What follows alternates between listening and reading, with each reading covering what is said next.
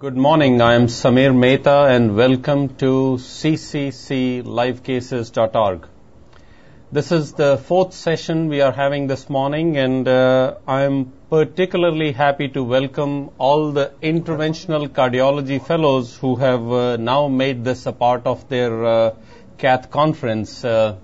I've also received several questions from you asking mainly whether this can become a formal CME event. That should be happening fairly soon.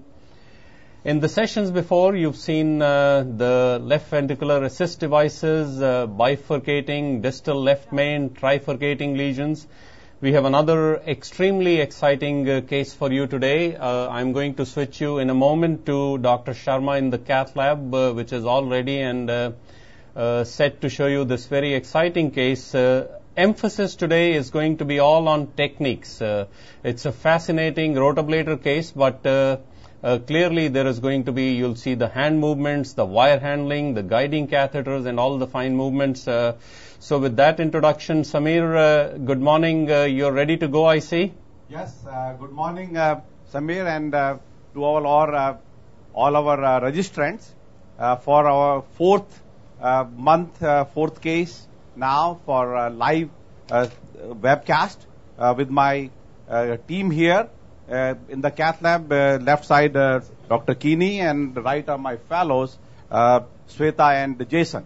So we'll start, and of course we'll introduce with the rest of my cath lab staff as we go along.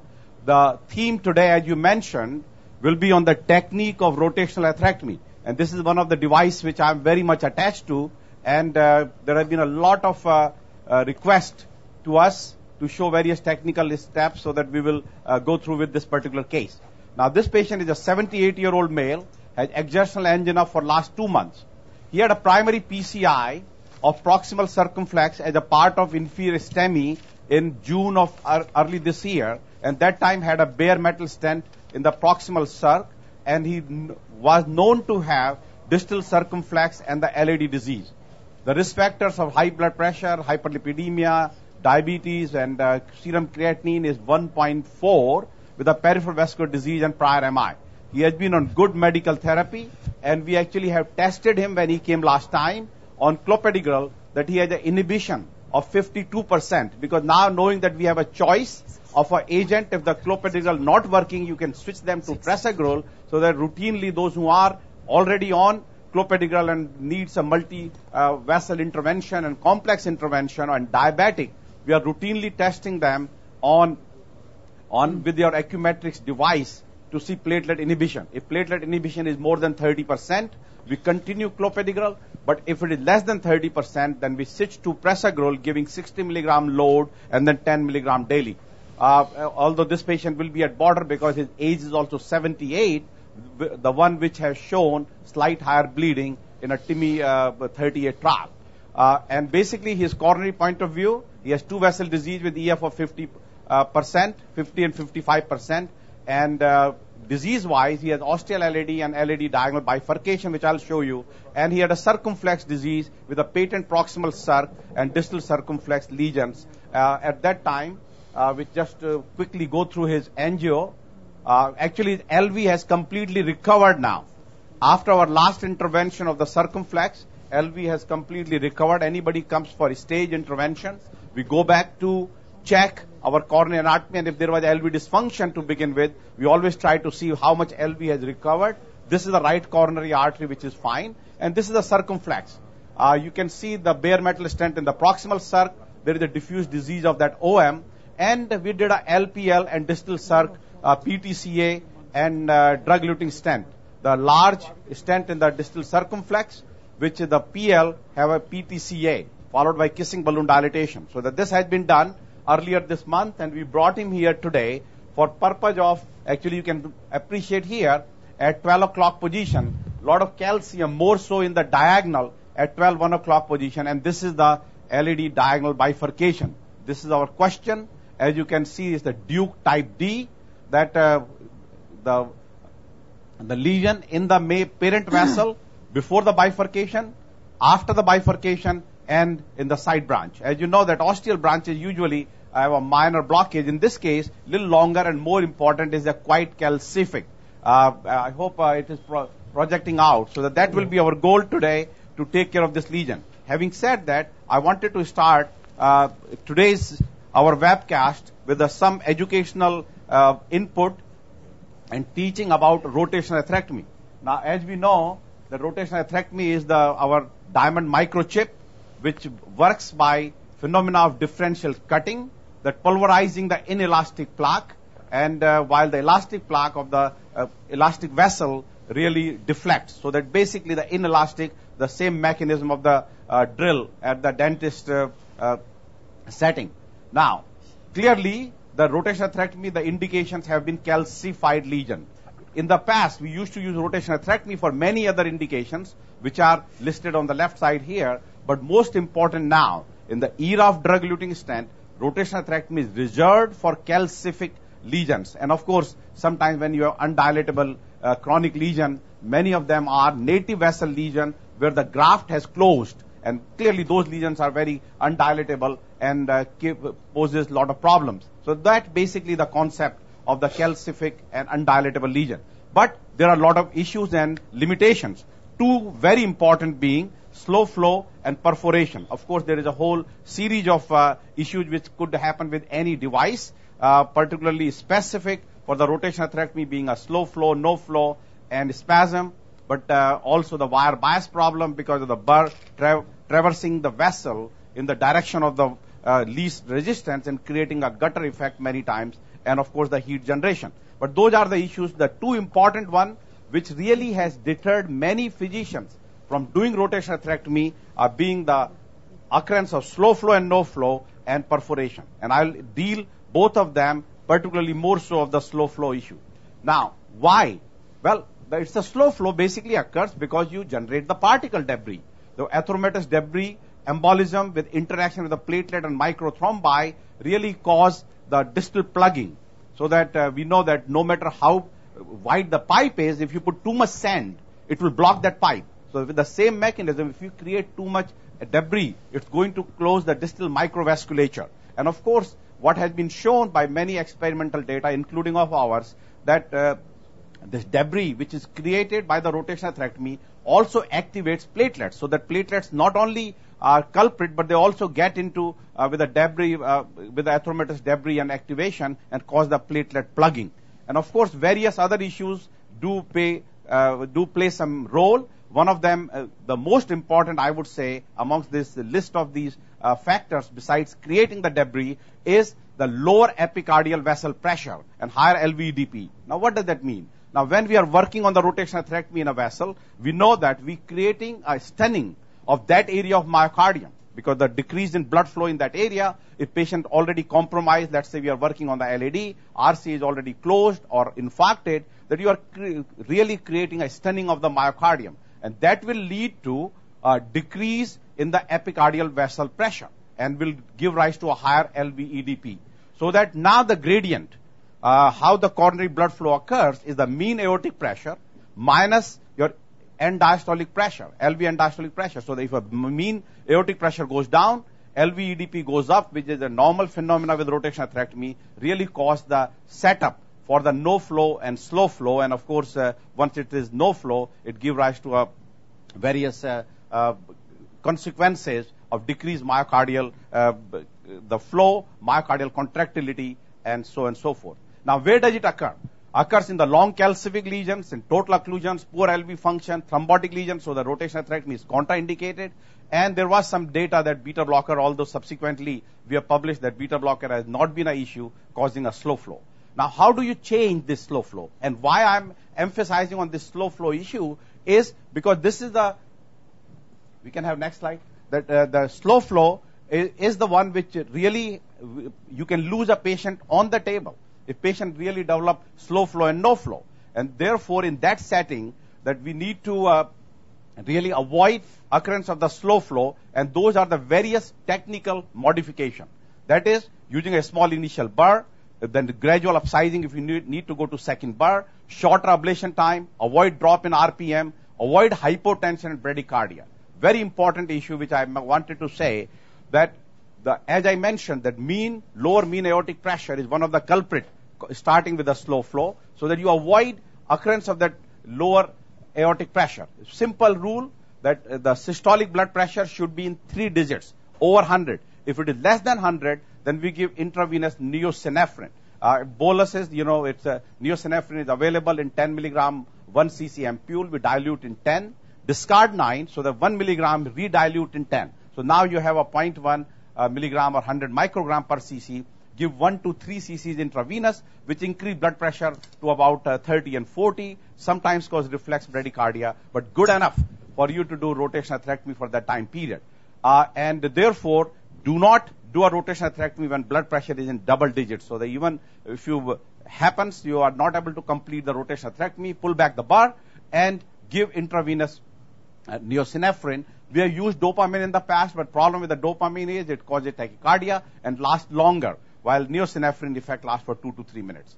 Then rota flush, also to decrease the heat generation, is a routine along with the rota glide solution, and we use the vasodilators of nitroglycerin, heparin, and verapamil. Just 5 milligram nitroglycerin, 5,000 of heparin, and 5 milligram of verapamil in 1 liter bag.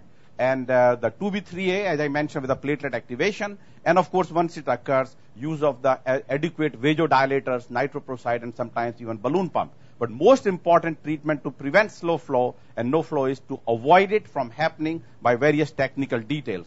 Now, next slide. We actually have shown work that once you do rotational atherectomy, you do lyse platelets. The platelets will secrete various of their granules and chemicals which will activate the platelets. And therefore, the next slide, the earlier work which we did with Dr. Barry Kohler, one of our fellow, Dr. Williams, who she is at now at Johns Hopkins, actually was the first one in an experimental model to show the effect of 2B3A as well as the slower speed. As you can see that the rotational atherectomy done with the slower speed and with the 2B3A, which is C7E3 Fab, which is our abciximab, really blunts the platelet activation. And this actually has been further corroborated by Mark Reisman. Again, having an experiment of in the bone density experiment and trying to see the aggregation of the platelet aggregation with the various speeds of rotational atherectomy. And as you can see, the 140,000 RPM compared to traditional of 180,000, the 140,000 give rise to a less platelet aggregation. So that your smaller, you can say the slower rotational atherectomy results in a significantly lower numbers of the platelet aggregates. Next slide. The second issue in the technique came that should you do a continuous burring or intermittent burring. And this actually goes back to the similar experiment which was shown earlier slide by Mark Reisman, that rather than continuous, if you have intermittent ablation at a slow speed, which is on the extreme right, cause the least platelet activation as well as lower temperature, so that you can make it a point, the technique which Anu will talk about, that it's intermittent burring is the way to go and at a slow time period. Second issue, next slide, that is that how aggressive you should be. And this actually has been looked into it, that should you use a very aggressive bar of 0.8, 0.9 or lower in conjunction with the balloon angioplasty. And this is the data earlier before proceeded in late 90s. And in the Stratus trial, and we found that going with aggressive burr caused higher incidence of slow flow and higher CK release and also have a higher restenosis. So that goal should be avoid the deacceleration of more than 5,000 RPM and go to a medium or routine strategy, that is the burr to artery ratio of less than 0.8. And I'll come back a little later that we even have gone further from that concept. Next slide. The perforation, one of the big issue has been a perforation of the rotational atherectomy. People are concerned about, and rightly so. One of the region perforation, rotational atherectomy give rise to the lesions which we use it for. These are the calcific angulated lesion. If you don't do a rotational atherectomy, it is very tough for us to advance the devices, even a balloon sometimes, and so that many of these lesions are set up for rotational atherectomy or perforation, but rotational atherectomy is implicated because that's what we use. But I can tell you that many cases of the calcific, if we didn't use rotational atherectomy, our personal experience has been in our lab that rotablation, the balloon angioplasty, high pressure, cutting balloon, or sometimes even the stent cause more perforation than rotational atherectomy. Therefore, you need to be very careful when we know that these are the lesions which are set up, and those are the angulated lesions. Very simple. angulated lesions, your wire bias or total occlusion, those are the one can give rise to a perforation. So that you need to have a strategy with a smaller initial burst size and keep looking into when doing a rotational atherectomy before go further all the way through by frequent injections that the perforation has not taken place. Very important point that in a complex rotational atherectomy where we recommend using a 2B3A. If you suspect that it's an angulated lesion and there could be the perforation, that do not use 2B3A until rotablation is complete. Now this puts down to the next slide, which our Mount Sinai experience over last few years, actually 6 to 8% of the PCI, around 450 per month, are being done with the rotational atherectomy. And as you can see, the two important time period that what we learned initially with the short rotaburr, rotaflush, and abciximab and stent, that really decrease the slow flow, which is in the red bar, and the major complication perforation. The real decrease in the perforation, in my opinion, occurred when we went down to the slow speed of 140 to 150,000 RPM. Clearly, that slow flow was already kind of handled, but by going to the slow speed, the perforation really decreased. And also now that with a drug-eluting stent, the concept of having a burr to artery ratio of about 0.4 to 0.5. No need to go beyond 0.5, and in my opinion, that will translate to such a good results which we have at Sinai, having a less than 1% of the major complication. Now, another point for the rotational atherectomy is it prevents side branch occlusion compared to if you put a stent across. Although second generation stent like Zions, we are having a less of an impact of the side branch occlusion because they remain quite patent with the newer stents. But these are the data which we had with the J&J stent. One issue, that if you want to avoid putting a stent, rotational atherectomy is the best device. This is actually the data from the DART trial, which is comparing PTCA versus rotablation in the simple lesions and small vessels. And what we found, the dissection and bailout stent use was significantly lower by using rotational atherectomy. So any situation when you need to avoid stenting, rotational atherectomy will help you to reach there. So that therefore now if I combine our device synergy, the DES by giving you bigger lumen and prevent recoil rotational atherectomy by pulverizing the calcific plaque, the Rota DES has a concept may potentially cause better stent expansion, better MLD, and lower restenosis. The only unfortunate part is that in a bare metal stent era, and these are the trials of the angiographic and in the red bar and yellow bar being clinical, that there has been no impact of rotational atherectomy in terms of the restenosis that continue to remain about 15%, 15 to 30, even the sport trial, and there was no difference in the Rota versus PTCA. So that clearly have a high restenosis, about 15-20%. But can that change in the DES era? One of the important issue for the DES, as we know, is the stent expansion. And we know the rotational atherectomy, based on this small study, OSTI trial, that for lesion expansion in a calcific, high pressure alone may not be enough, and you need rotational atherectomy for your stent expansion, which is one of the important determinant of stent expansion, particularly with the DES, as well as lower stent thrombosis. There is a second concept, and concept basically is that for the DES to work, you need a uniform stent expansion. Because if your struts are crowded at one area, in a calcific and a non-calcific they expand, there will be a gap. And that gap will give rise to a focal instant restenosis, so that uniform stent expansion is key for our drug-eluting stent, the long-term utility. And this actually has been shown in this next slide, that if you have the intra-strut angle, that your stent has been separated more than 1 millimeter, that actually translates on IVUS to a higher instant restenosis. So that there is some theory behind that in a calcific lesion, that you have good uniform stent expansion, so that the drug diffuses 1 millimeter and you don't have a gap and does not come back with a focal restenosis. They say, well, the last slide being that what if I go with a high pressure? We learned that the high pressure, if you damage the media, and if it's not a concentric calcium, we know that rarely it's a 360 degrees, it's like 270, your stent will go into the media and will give rise to a more inflammation and so that this concept still remains in the issue that high pressure may not be the answer in these particular cases.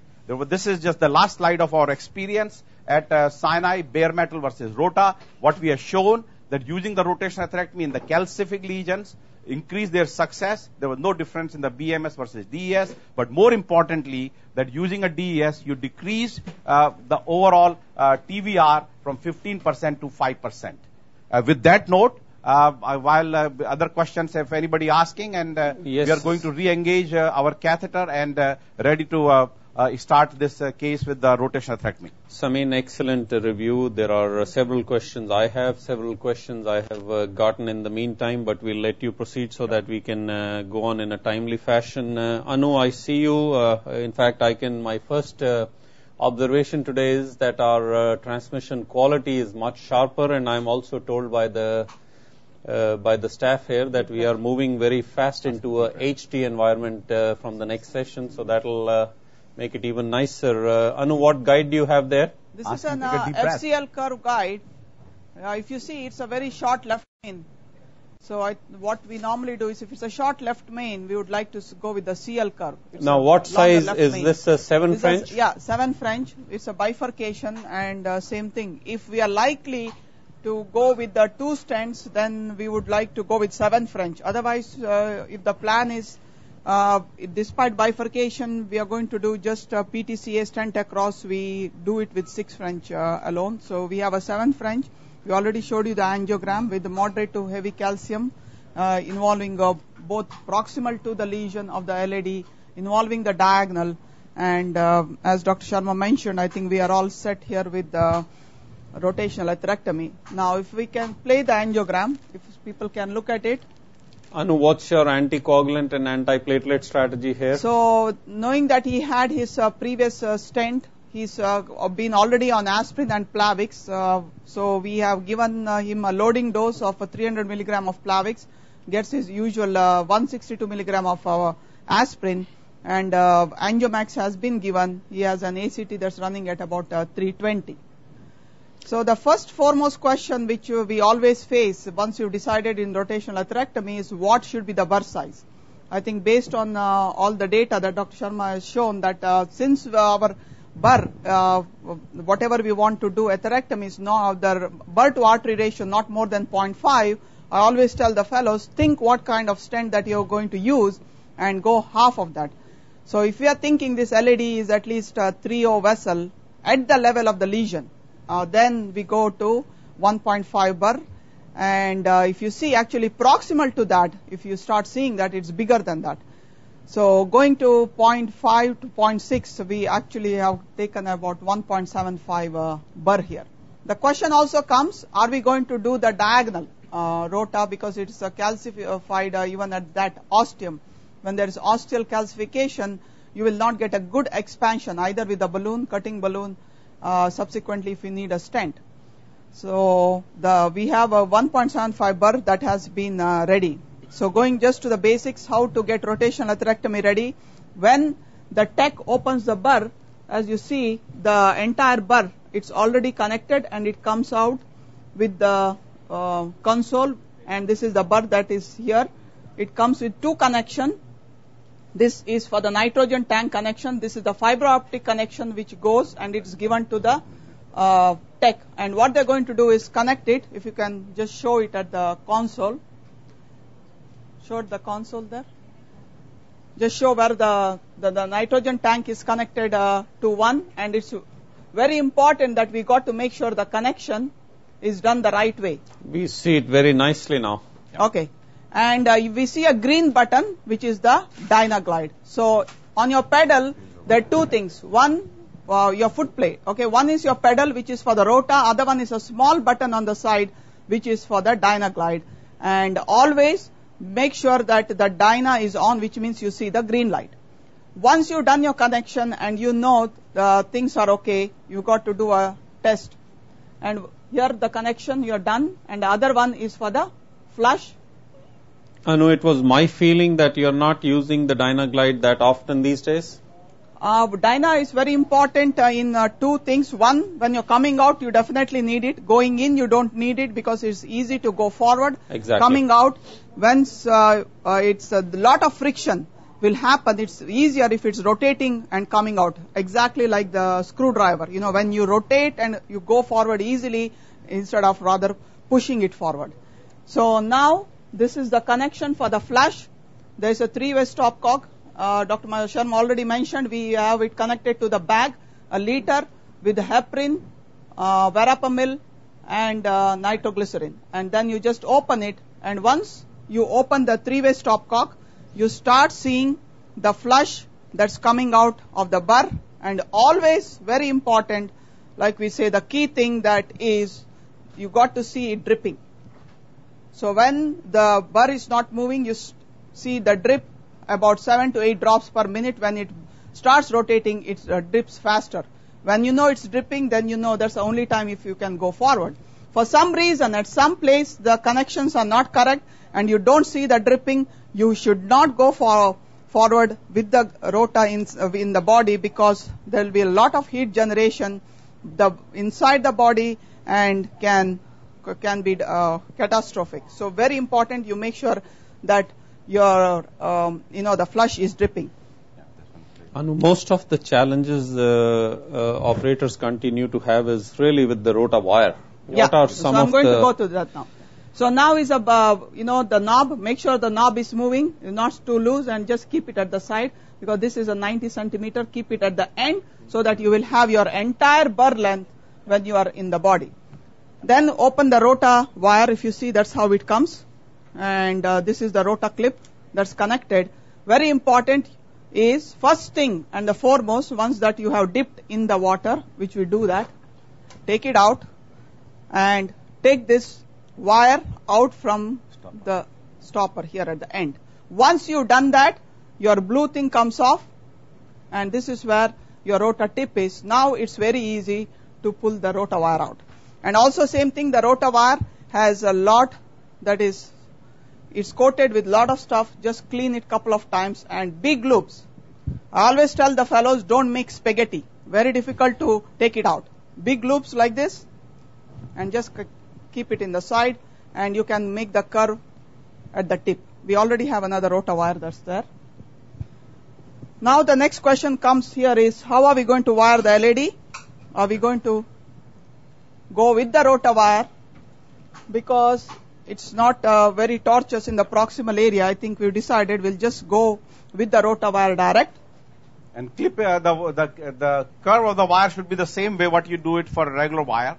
And the important point is, if you are complex, like in this case, the diagonal comes at an angulation. If we need to go with the diagonal, I would suggest use over the wire with your workhorse wire, and then change over the wire balloon or over the wire export catheter. Change it to the go into the side branch, advance the export catheter or balloon, and then change it to a rota wire.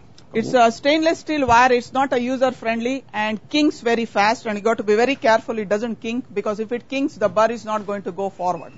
Same, it is star 0014 becomes 009 and 007 at the tip. We are in the. And this is the challenge will be in this particular case, because very short left main and even FCL4 guide is pointing into the circumflex. Yeah. And we actually used the VL for the circ, and that's why I try to avoid using a VL in this case. And once you take it out, the guide comes out, so that if there's an issue, I would say that don't waste time and quickly go if with a 1.5 balloon and exchange it with the wire. Although, good. Use the clip. Well, there you go. You're across into a small septal, and see, this is where I think most of the people find the challenge, that the feel of this wire is somewhat different than totally different. Yeah, it's the movement. Everything is totally different. Doesn't move like the other friendly wires that we have. And same, you have to make sure the tip is in the main vessel, doesn't sit in any small vessel. Our cameraman is doing a wonderful job with getting focused on your hands today. This is one of the specific requests we had received. Samin, what are you planning to do here at the moment? Put a second wire down the diagonal right now? No, which will be if I think the first, because of this bifurcation and knowing the calcific in the LAD, do the rotational atherectomy of the LAD, then evaluate, and I would be inclined, unless we see some dissection, do a 1.5 burr. This is the selected of 1.75, and do a 1.5 burr for the diagonal. Excellent. Yeah. So now we have ready that upside down so that the flush is coming out. Just show the Yeah. that. Yep. Very important also, wiring this burr. You have to be at the center of the burr. If you see it's conical shape, the proximal half is the one where you have the diamond chips. So, I mean, That was an important point by Dr. Mehta, is if you have bifurcation, whatever do we do with the wire? I mean, it's we cannot leave the wire in the side branch when you're doing rotational atherectomy, because the burr will cut the wire. So even if you have to do the wiring, it will be after we have burred the main vessel. Okay. And once the is come out, you leave it here, gap before the Y connector. Then important thing, move it here. The clip has to be connected to the tip of the wire, back end of the wire, once it's come out of the console.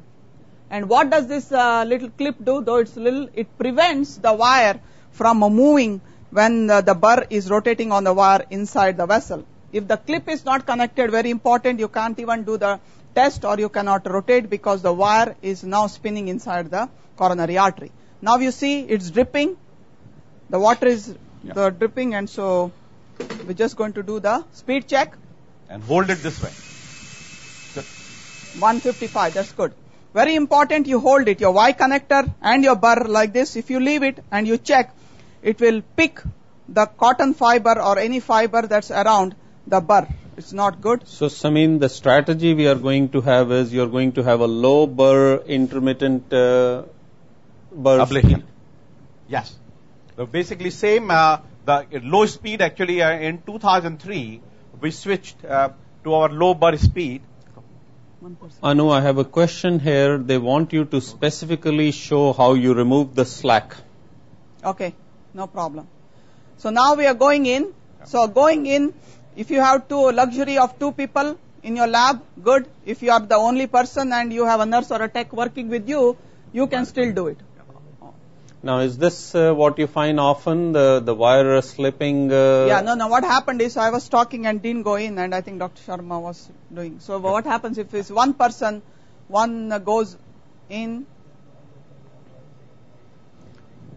So most of the time during a routine PCI, we often like to have the wire doubled up distally. Distally, yeah. No problem with that here? No. Excellent.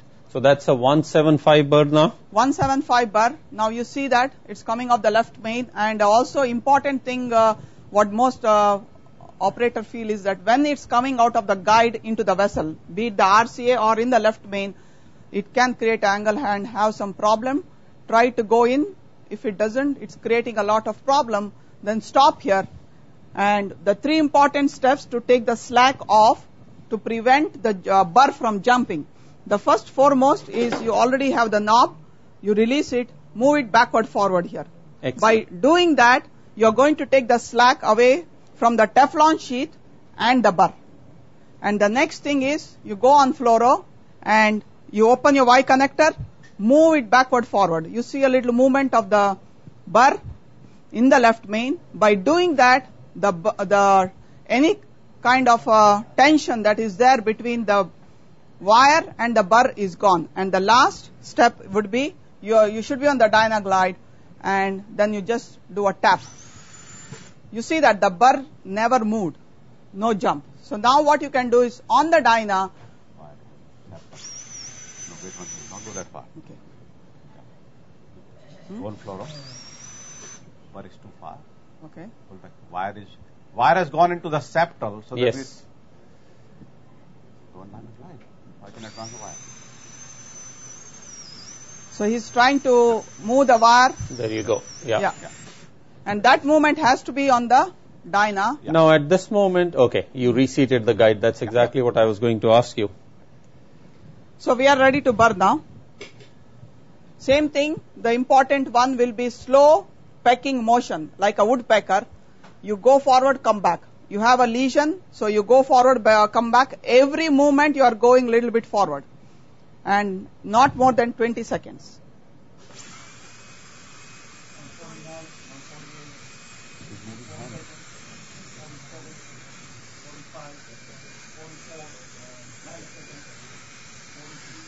I think no single word describes it better than polishing. So we were able to burr the entire length. They're saying it's 16 seconds. I'm just going to do the polish now. And sometimes when you think that you selected a burr, you brought the burr to the vessel, and you think maybe it's too big. Simple principle is that you take an injection, and if you see there is no distal flow, you're not in the lesion, but you don't see any distal flow, means your burr is too big. You go down to the burr, and here you see that there is a nice distal flow, and never leave the burr in the lesion. Just pull back. Go. And 1 second polishing. Yeah.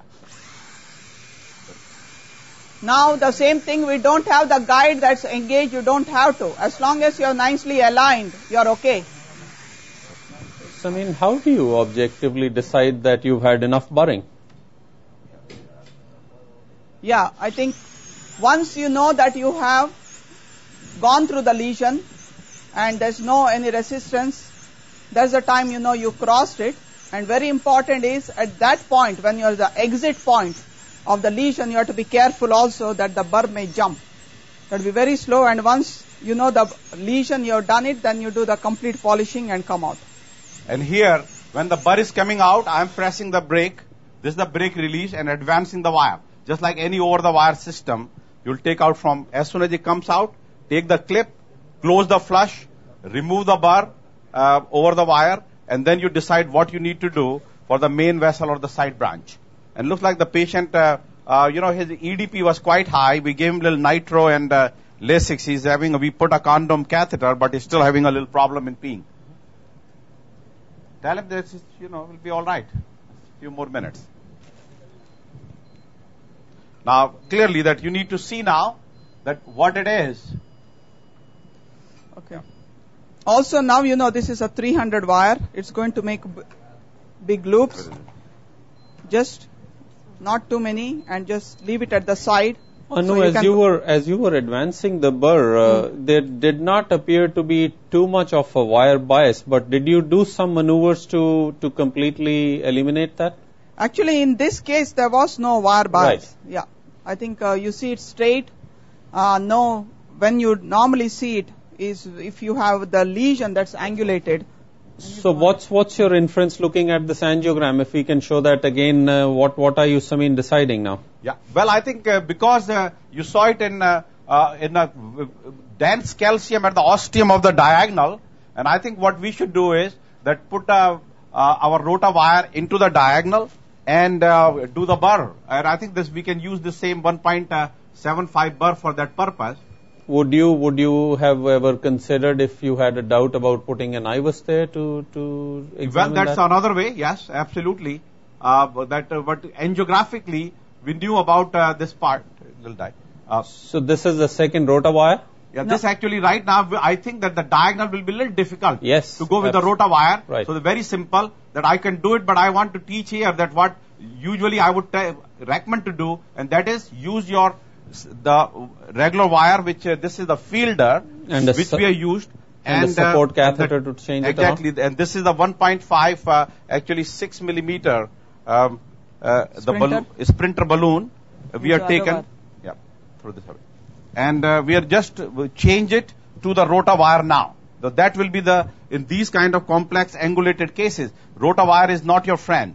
So that it will not go through it, rather than you will destroy the tip, give the dye, may even cause dissection. So that you need to go with in an angulated vessel, while LAD was no problem, but in this angulated diagonal, that you want to go only with your workhorse wire, with the balloon or transit catheter, and change it to the rota wire. And you're going to keep the second wire in the LAD as you burr through the diagonal? Which we have taken out. You've taken now, out. Rare case, if you need to leave it for some reason, that because there is a dissection, if you are not doing the rotablation of that portion of the LAD, then it's okay.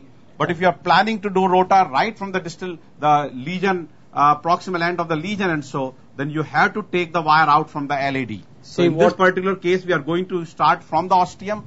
Therefore, we have to take the wire out from the LAD. See, specifically what you are going through at the moment, this is what operator find it hard how this wire handles. If you had some other wire, that would be so easy to get it down the diagonal there. Yeah. So what you now do is take the clip and try to rotate it again. Here. Yep. The only way the tip of the rota wire will listen to you is use this clip. Sometimes have you had to change the clip and use a regular torquing device and put back the clip later? No, you could actually, we have tried a couple of times. The torquing device, it does listen to that too. Right, exactly.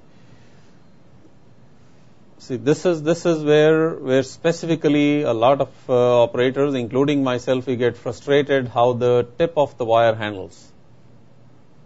Yeah, See, this one could give you a wire bias if you look at it. Right, absolutely. The diag, and then you have a dip and angle in that. So what would lesion. be your strategy would be then to downsize? There you have, you are very nicely proceeded with that tortuosity in the diagonal. Yeah. Now the question, do we have to go that distal or do we just take care of the ostium? Yeah. Yeah. Assess? No, I think this case, I felt that just to take care of the ostium will be good enough because the mild lesion at the bifurcation and everything is at the ostium. All the wire is very nice. Whatever we want to do will be okay. Well, I can tell you that the majority of the operators, this is where I think your greater expertise is coming in handy. Majority of the people would probably burr down the LAD and just either balloon the diagonal or. But this is an excellent demonstration. So you are planning to put in a 1.5 burr now? Well, actually, let's take a picture because we already have this 1.75 burr attached, and the question is, do we go downgrade the burr or we just go with the same? Now, this is the size. Going with your principle of 0.5, it makes sense to downsize, no? But it looks about what, 2.5, 2.75? 2.75? Yeah, it's about, Though I think we have that 1.5 burr. This will be a demonstration also, although I don't want to teach people attaching the different, burrs. That itself is a very tough task. Right. Let everybody just learn from the rotational atherectomy steps. The burr attachment comes already with the rota link, so that you do not need to worry about rare cases. And I said that your 95-98% should be a single burr approach. But if anybody wants to see connections, it's very simple. This comes with a notch and a sheath. So you put the notch on top of there and advance the sheath. Now, once you advance the sheath, you should try to detach the burr. Put a pressure. So it means now you are connected. Basically, the notch, it's you have to do a kind of simulation because don't try, otherwise it may take a lot of time, and not uncommonly that it just sits together and not a nice notch fit, so that the burr detaches. So, the very important that after you advance the sheath of that notch, that you try to separate two segments, and that if have been attached in the right groove, that it will not separate. Samin, I'm going to take care of several questions which have come through at this time. Almost all of them are talking about the same theme. And let me see if I can try to summarize their concerns and sentiments together. The same steps or no? No. Anu, I'll let you first demonstrate what you have to, and then we'll tackle. No, it's the same. You continue. Excellent. We are repeating the same process with the 1.5 burr. Do exactly the same thing each time. Yeah, each time. That's it. So now we have the wire very nicely doubled up in the diagonal. Samin, the questions are, why is there such a disparity in this, in what you're doing, that here you have a highly experienced person using the rotational ablation, and I have seen some of the most amazing cases that you've done, distal left mains, bifurcating, trifurcating lesions. The concern is, why is this technology not as prevalent and as common as it should be? Why is it that the growth for this device has been stagnant, almost so less in Europe, in Asia, and your use is much higher than what people are tending to do? Does it have to do just with your expertise? Yeah. Well, I think that's a very important point. And I can tell you that it's a little disappointment from the even the Boston Scientific point of view, that since they bought the technology from Hart, that there has been no investment done in any research development except that they made a Rotalink Plus.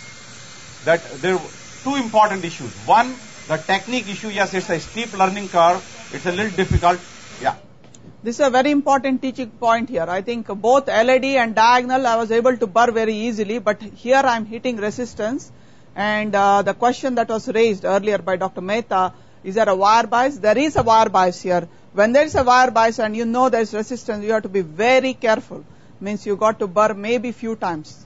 And what you have to do is while you are burring, also pay attention to the noise. When the RPM drops more than 5,000, you can hear a different kind of a noise that it's making. See that bend there? You're not planning to go through the second lesion. Right. You stop short of that second lesion. Yeah, no? yeah. Excellent. I think that's another important point, is not to get carried away. The intent there was to burr through the bifurcation.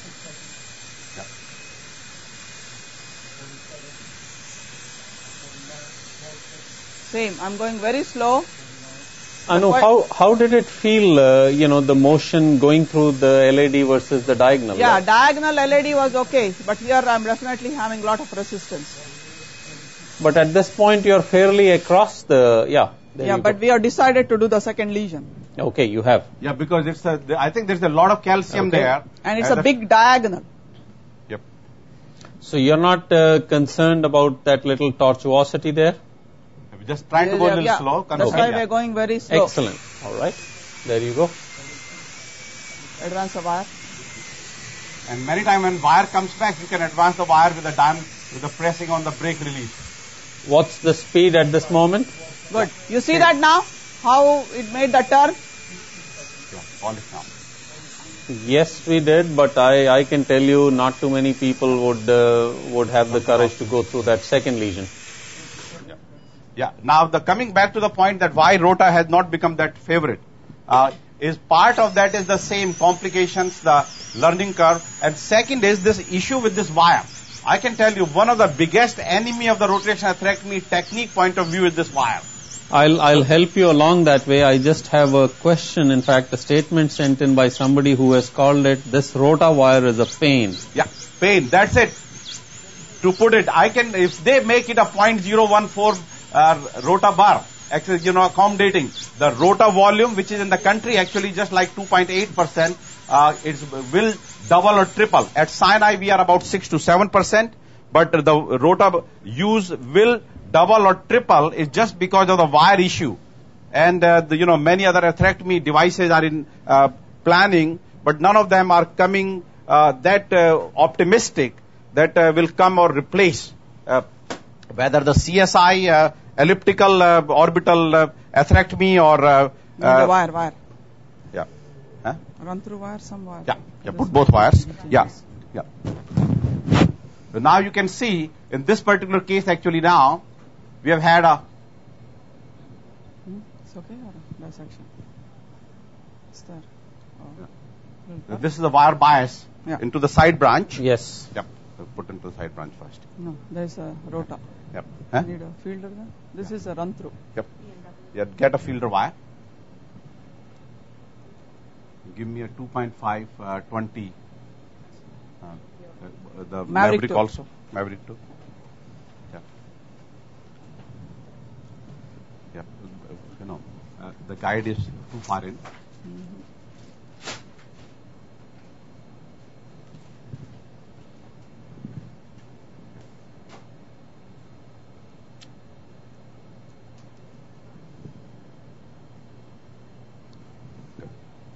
Very good.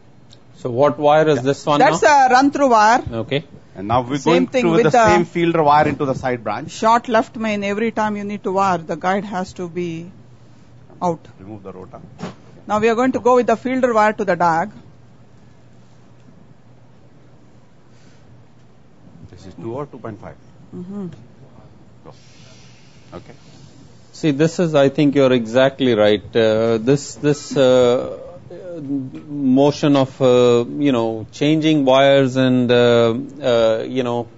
I think that is probably one of the things which I think should be sorted out and make it more compatible with the technology, what one is doing with standard PCI, I think that would clearly take Now let me see. a step further.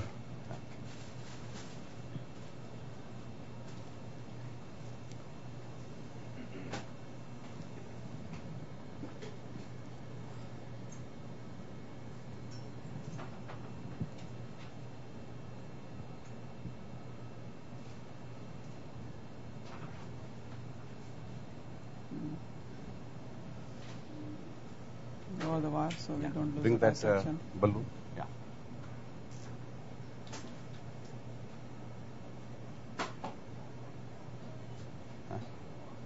Yeah, that's good.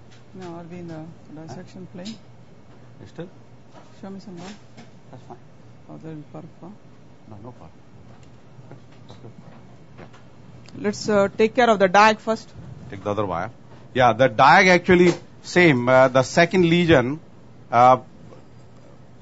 has created a little wire bias. Yes, it has. Yeah.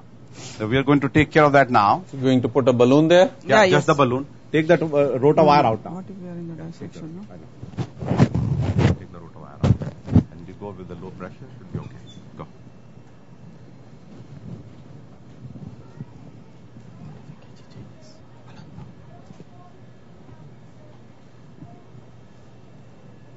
Okay, good. There was just low pressure, right from that mid area.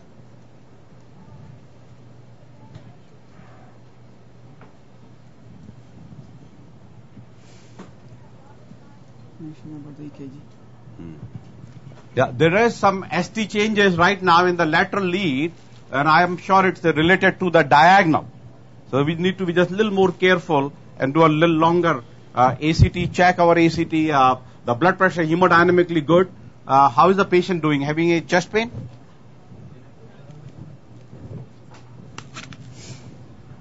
He's okay? Good. But did he make a urine yet? He still cannot make the urine, huh? 2528 Zions for the diag. Okay. Has to make it. Yeah. 2528 Zions first.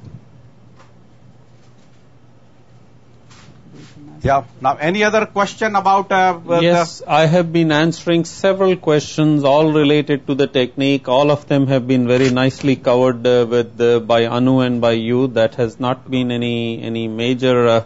Most of the remarks have been people have been asking about the case selection. A specific question which was asked was that in the presence of heavy calcification, would there be still any situation where you would not use a rotablator? My thought was that it had to do with the angulation. Yes. Good. Yep. And beyond that, the overriding theme which people have had is that they wish they could use this technology as well as you. Well, I think it's a good device to use, and particularly we need to open the LED first before we put a stent in the diagonal. Just go through the steps and some of the Let's stent the diag first. Yeah. Distal. And Yeah. then we take Okay. Because EKG is bad. Okay. Some diag, or do we go cine? No, we'll see. Good. Need to do okay. Now we have dilated the diagonal, and let's take a picture. That has created actually a wire bias / dissection. So we are going to put a stent into the diagonal first. So this happens, that despite you can say that maybe we should not have gone to the second lesion and just kept at the ostium, but you saw that even wiring the second lesion, even my 1.5 balloon did not go to the second lesion, could not cross it. So it was a tough lesion at that bifurcation. So that the choice of going with the rotablation was correct. We needed it, and actually that gave more resistance than anything. So that now we are dilated with the balloon, and we are going to put a stent in the second area. Now, the hindsight could be that maybe if you would have just done the ostium, leave the second, but clearly that patient may have been asymptomatic with it. So that this always is a very tough decision. Although EKG has improved now, there is a reasonable flow. There is still a dissection into the branch, into the diagonal, but there is a good flow now, so that hopefully this stent will take care of it. This is exactly the teaching value of this kind of a case. Samin, you're planning to use what, a 2.5 stent? Is Yeah, that? 2.528 Zions. Zions, excellent. So you're going to cover that entire distal segment. Yeah. And this is the beauty of the second generation stents. That will go through this all angulated and How, Samin, another question which has come in. What's your use of the respective drug-eluting stents at the moment at your institution? Yeah, we actually, about the overall DS use is around 84% in our lab, and 16% are non-DES, and those are patients going for surgery or acute MI setting on rare cases of vein graft. But otherwise, unless there is an issue about patient not taking the Plavix, that all getting a drug-eluting stent. And majority of them actually now is the Zions V. We do use some cases with the Cipher, particularly in the ostial lesion and some bifurcations, and Endeavor, particularly the rare the cases which have to go for surgery in 3 to 6 months, and we know that we have to stop the Plavix, and therefore a few percentage of cases use the Endeavor for that purpose. Now, Anu, how high did you go on the... 8 atmosphere. Okay, and I'm sure this is what you find all the time, that once you've done a satisfactory rotablation, the balloon is inflated and fully dilated at much lower atmospheres. Yeah, and otherwise also in a small vessel, sometimes when using a 2.5 DES, you can just go with the at a low pressure for a 2.25 vessel. Although this is a 2.75, so that if need to post dilate, you can always bring a bigger balloon. But low pressure with the Zion, so that does not create the stent expansion at the corners and balloon overhang and dissections, was the problem when we were using this. And of course, now the data are very good based on the recent our Spirit and compare that the Zions has actually outperformed other stent, particularly the Texas, our first generation, in recent trials. So how often are you routinely going with the non-compliant balloon subsequently, or do you... No, I would say that about 65% of the time. 65% of the time we are going with the non-compliant balloon, and others that if looks good expansion angiographically, and we actually, many of our cath lab areas have the stent boost. If we see a full expansion there, then we are not, we are just going with the low pressure inflation and no need for post dilatation as long as we are confirmed or we are sure that the stent has fully expanded. Good. Good. So this is good. Now we need to take care of the, which is fine. Yeah. So now question comes is how do you take care of the LAD? Let's dilate the LAD first. This is a little more than what I bargained for the diagonal. We thought that we'll just come up with the one stent. This was a large vessel. We knew actually the EKG has improved significantly. Let's dilate the LAD first quickly because we are reaching the time also. We are like 3 or 4 minutes. Which here? Yeah. Now with the 2. NC Voyager, we are going to dilate the LAD. Yeah. What do you want to do there? And I think we need to put 2 stents now. One into the diagonal coming at in a V or small SKS fashion right there to cover this area completely. So that we need 2 stents. Samin, I have a question from, I think this may be hard to make out. I think it's out of the country, asking both you and Anu, please comment on the use of newer generation stents, Zions and Promus for ostial lesions. Yeah. Do they have less radial strength than Taxus or Cipher? Yeah, no, that is true. But only question remains is that what we have seen, that particularly if the ostial left main, we have been an issue. But others, by using a adjunct atherectomy balloon like a cutting balloon and so on, some cases our angiosculpt, that what we have seen basically is that you don't need to worry about. But ostial left main, I've been disappointed. Many of the cases that Zions just did not open it well and had to put a Cipher inside there. But otherwise, other ostial lesions, we have used without any issues the second generation of our Zions and Promus. 2 other quick questions. Did you pace this patient? Well, actually, not necessary. No, too far. Yeah. That this particular case, we'll use it only the pacing. Pull back a little bit. The pacing will use only in the cases where the right coronary artery and so And therefore, this particular case, I would not start as such. But if the patients start becoming bradycardic or slow with the asystole many times with the rotablation as soon as you start, in that particular case, I would use a pacemaker, but not routinely. We don't use it for LAD. Right, definitely you need it when you're doing a rotational atherectomy or dominant circ. And elderly people, if you are doing, left main, either ostial or distal left main, if you have to do rota and they have a totally occluded RCA, in that situation is a plus minus. You may have to use it.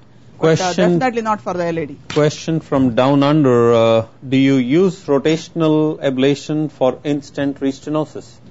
The very rare case, if I put our wire went in, and actually, matter of fact, I just did last week. The patient was referred to us because in-stent restenosis, they advanced the wire and they could not go with any balloon. Yeah, let's put this one out. And in that particular case, I used the rotablation. Now, we did have our own trial, the original trial, the artist and show that no benefit of rotational atherectomy for in-stent restenosis. When we did our trial, the roster trial did show some borderline benefit, but overall, by and large, you can make it that there is no clear need for using a rotational atherectomy for in-stent restenosis, except in the cases where if the restenosis is in the side branch and you cannot get any device, so the stent jail. Second, that you cannot advance any of your device, even tornus, and you see the large plaque burden, the very distal runoff is very small, and you try to do a balloon dilatation, and you'll have so much debris and it will not go downstream, and you'll never have a good flow. In those rare situations, we'll use a rotational atherectomy with in a case of in-stent restenosis. I mean, looking good there. You want to diagonal? Yeah. Let's do I'm 2.5 and 2.75, 23 and 20 or 18, right? Or times 2. I think we put a 2.5, 23 should be good. LAD also? Yeah. 28. Okay, LAD 2.75, 28 and diagonal 2.5, 23. Which one here? I'm surprised. I thought you would be using a 3.0 for the LAD. Well, the point is that Double approximately that will overlap few millimeter, but you're right. But it's same thing in this case. You go into the diagonal first. Give us a diagonal one. So, are you planning a simultaneous kissing stenting which actually, here? I mean, this truly the lesion is, by my definition, the V stenting versus SKS, that proximal carina is less than 5 millimeter, like 3 or 4, that in that particular case, less than 3 millimeter, that's kind of a V. So that in this particular case, I would call it a V stenting because there was a very short carina proximally or lesion. So that yes, the goal will be to little overlap proximally to both these stents. Samin, we are going a little beyond time. I'm going to keep quiet at the moment and let you quickly finish the case now. I mean, if you look at the size of the diag, actually it's almost reaching size of the LAD. LAD, yes. yeah. Yes. That's why he had more symptoms with the diag than the LAD. And more diffusely disease. Mm-hmm. So we are going with the 2.523 to the side branch, diagonal first, and then we go to the LAD. And you're going to once again demonstrate the 3 or the 4 steps to do the SKS. Yes. Excellent. Short SKS. Okay. Give the other stent.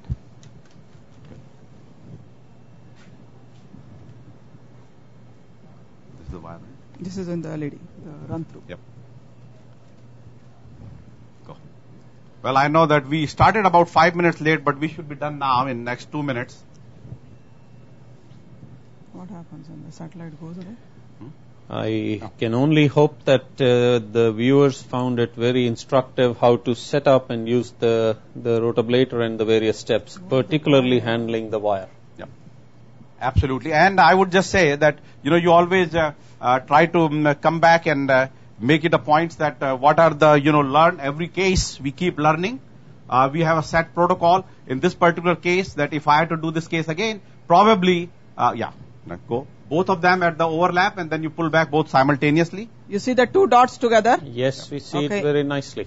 And then I'm just pulling I'm back. wondering why do you even need the HT? This is good enough.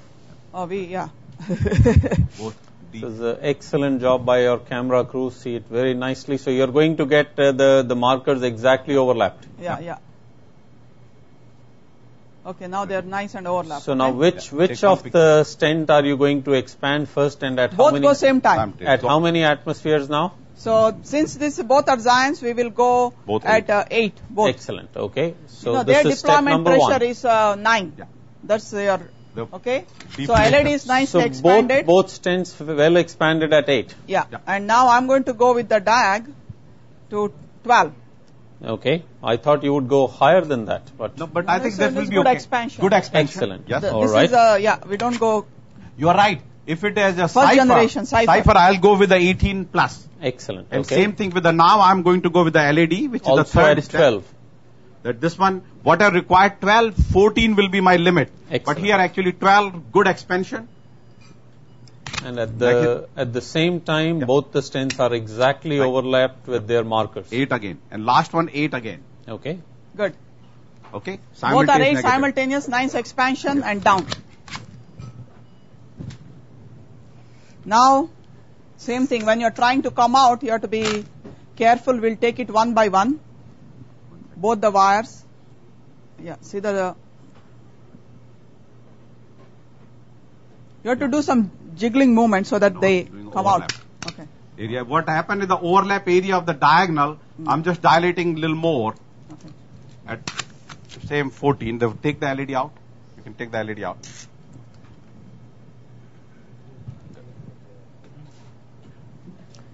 And no problem whatsoever about any of the wires getting jailed and all the concern people used to Entanglement, have. no. Yeah, the key is that as long as you keep the wires on each side, one. Secondly, that use the most difficult wiring first. Because what happens is that in this particular case, you need to go to the diagonal first before the LED. Otherwise, the wire spins. So that you want to go to the most difficult difficult wiring first, and then the main wiring. See, when I'm trying to take out the balloon from the diag, the wire keeps going to a small vessel, so you have to be careful. Yet it was important to see that with both the stents, there was no sucking of the guiding catheter as you find Yeah. with the other Give stents. some nitro. Yeah. Take this out then. So both wires are out. You're going to give some we purposely, nitroglycerin? we gave some dye, everything looks okay. Now we call this what is rehabilitation of the vessel with nitro, verapamil, good flush, hand flush. So whatever little spasm that we have created in the distal portion of the diag, after the stent, we have created spasm there. So everything opens up. Samin, a question from Dr. Ashokan from India. What is the role of angiosculpt or cutting balloon in this particular case? Yeah, in this particular case, I would say that could have been done if you wanted to do ostial diagonal with the cutting balloon or with angiosculpt, which is reasonable. Although once you see a heavy calcium, I'm a little concerned about. And let's see, this is the case. Looks beautiful Everything is coming back here, and this is what we say that it's about the time and we are done with that. Yep. Samin, but for the feeble-hearted or somebody who is not such an expert with the rotational ablation, a strategy in this particular case of rotablating the LAD and using a cutting balloon for the diagonal will be acceptable? Absolutely yes. Now, in about 5% of these cases, you may not be able to get a cutting balloon in the side branch. Now, what we see in the past, we're using angiosculpt for that purpose, but we found that angiosculpt didn't help much. Therefore, you're not going with a rota, then you put 2 wires, 1 wire already and second wire, and then use your high pressure balloon. If your cutting balloon does not make a turn or angiosculpt, and then put a stent across, and then you can jail the wire need to be, except what we have learned now that do not jail the run through wire, which is the issue. And I know one case actually required even surgery to remove that run through. Is a great wire. You saw it, how complex angulated run through wire goes very well. But for the side branch, run through wire is not a right wire. They do not, the jailing, not side branch, for jail point of view, jailing the run through wire should not be jailed. While we have good experience with the BMW and hydrophilic wire plus minus, but run through wire should not be jailed. With that note, I think we have done an excellent the demonstration of some of the limitations of the device. We felt that we need to go to that second lesion, and because of that very difficulty, but turns out to be we paid the price by creating the wire bias and the dissection. But our wire remained distal. We rewired side by side, did a balloon dilatation, and this kind of, all the last slide, I don't think we need to go through it, but the take-home message would be that in some complex cases where heavily calcified, rotational atherectomy really broaden our horizons in terms of interventional point of view, that we can do safely and expect to have a good long-term results and possibly lower restenosis. Otherwise, if you would have done the intervention without using the rotational atherectomy. Samin, congratulations to you and your team. Anu, excellent job as always. I am hopeful that this has been very instructive to the audience. We have specifically addressed your issues today, that they wanted to see more techniques, more finer movements with the wire. I hope they have been captured. This concludes our fourth case. The fifth session will be November 17th, 8 o'clock. Once again, I'll individually try my best to get back to your emails, and thank you all for watching. We'll see you next time. Thank you. That definitely is a problem.